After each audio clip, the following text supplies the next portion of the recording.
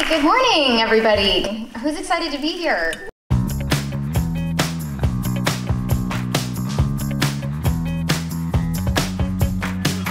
Through glass doors,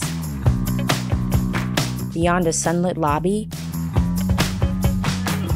and inside hallways flickering like the inside of a movie theater, are front row seats to an exhibition masterpiece of the history, science, and cultural impact of movies. This is the Academy Museum of Motion Pictures.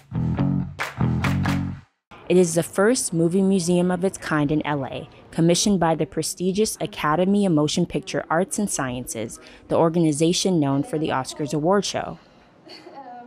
It matters for Los Angeles to have this film museum. We all know films are made everywhere in the world, and they are wonderful films. And there are other cities with film museums, but with all due respect, a place like Los Angeles, created by the Motion Picture Academy, this museum has really got to be the Parthenon of such places. I have brilliant, just dedicated colleagues who are so excited to think about what does it mean to open a film museum right now, and how can we delve deeply into history, but also inspire people to shape the storytelling that will happen in the future. The red ruby slippers from The Wizard of Oz, the iconic floral May Queen dress from the horror film Midsommar.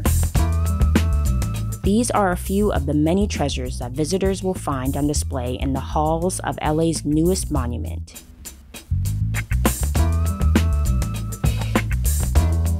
It is located on the corner of Fairfax and Wilshire Boulevard and the landmark Saban building that underwent renovations during the construction of the museum that started in 2016.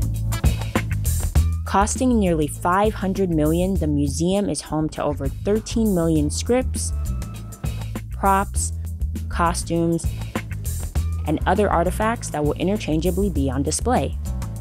We've got, 50,000 square feet of gallery space, but then we also have these two working theaters that are happening at the same time. No matter what kind of experience you're looking to have, if you just want to come and see a movie, you can do that. If you want to see a movie and go into the galleries, you can do that. So it's really more of almost like a choose your own adventure for how you want to experience the world of film. The galleries tell the story of cinema from multiple lenses, including race and gender.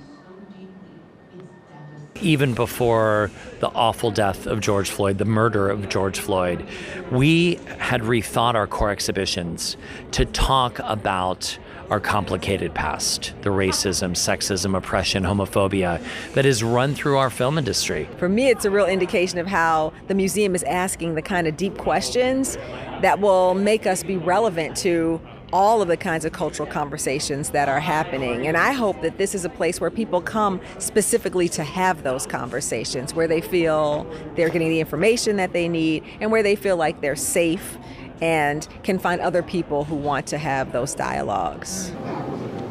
The Academy Museum will also have temporary exhibits, with its current resident being the Hayao Miyazaki exhibition, highlighting this legendary animator's work, including his classic anime film, Spirited Away. We want to make sure that everybody has an amazing experience, so we're being pretty careful about the capacity. We have very robust hours, as I'm sure you saw. We're open 7 days a week, so really there's a lot of experience, a lot of time that people can kind of engage with the museum. The museum finally opened its doors to the public for self-guided tours, screenings, and more on September 30th, 2021.